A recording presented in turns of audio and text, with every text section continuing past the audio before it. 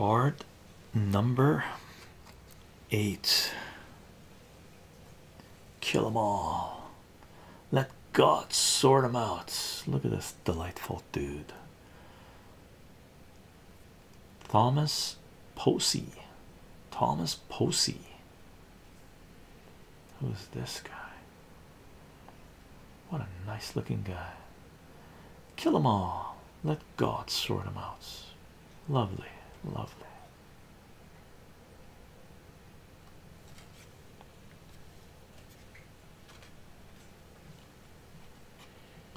Card number 8. Mercenary Soldier. Thomas Posey.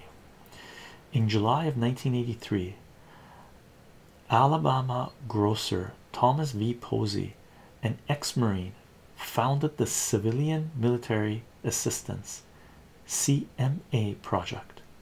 In December, Posey had organized a group of retired military personnel and Alabama National Guardsmen for the purpose of sending paramilitary teams to train, equip, and participate in military field operations against the Nicaraguan Sandinistas. The CMA received surplus military equipment from the 20th Special Forces Unit of the U.S. Army in Alabama, a group whose participation in CIA covert actions goes back to the Bay of Pigs invasion of Cuba in 1961. The CMA also received use of surplus aircraft which were used to transport equipment and to stage terrorist raids against Nicaragua. By May of 1984, Posey had sent 3 training teams into Honduras.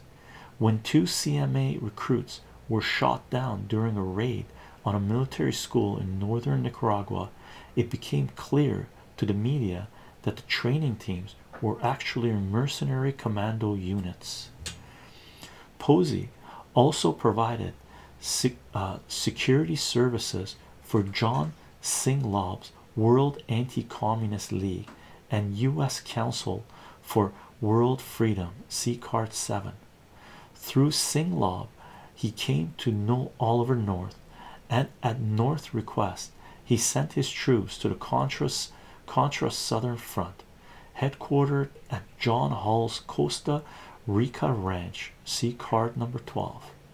Because it is illegal to send mercenaries into other nations, Posey is currently under indictment for violation of the Security Act. I wonder what happened to this guy. Look at this lovely dude.